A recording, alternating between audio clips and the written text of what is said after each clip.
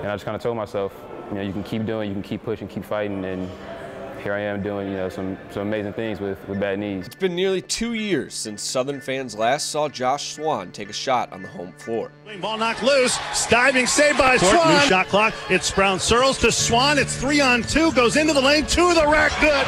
His last game in uniform was when the Salukis knocked off then-ranked number 22 Wichita State in 2013. And I'll never forget the day I found out. I walked into Coach Henson's office and he looked kind of, down and out, and I saw the doctors there, I saw their faces, so I kind of had a bad feeling going in.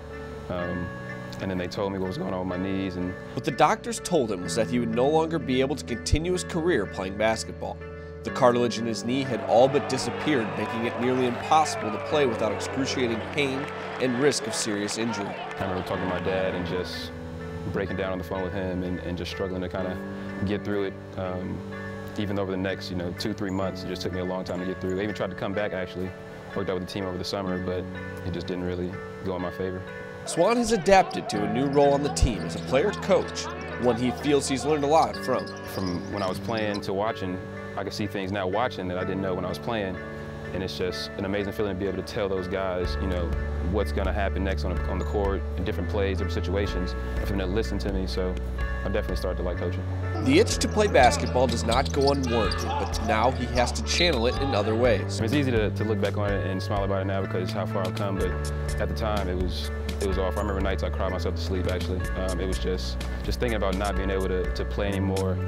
All last season, the first year I was doing it as a coach, just sitting watching the guys and coming out hearing the fans cheer, knowing that I'm not going to get that same chance to run up down the court and have those fans cheer for me anymore. It was tough. Swan now has his sights set on new goals. He continues to play basketball and practice with the guys and even has time for a little extracurricular activity.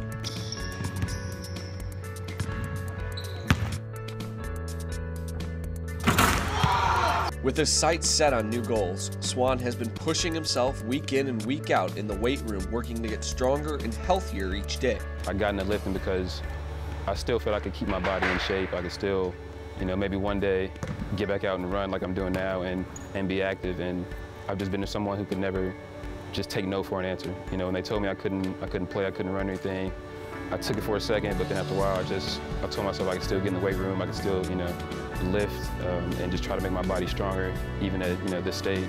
Being the best is what Swan strives for, and he will get his chance to become even stronger when he furthers his degree as a graduate assistant in the weight room next year.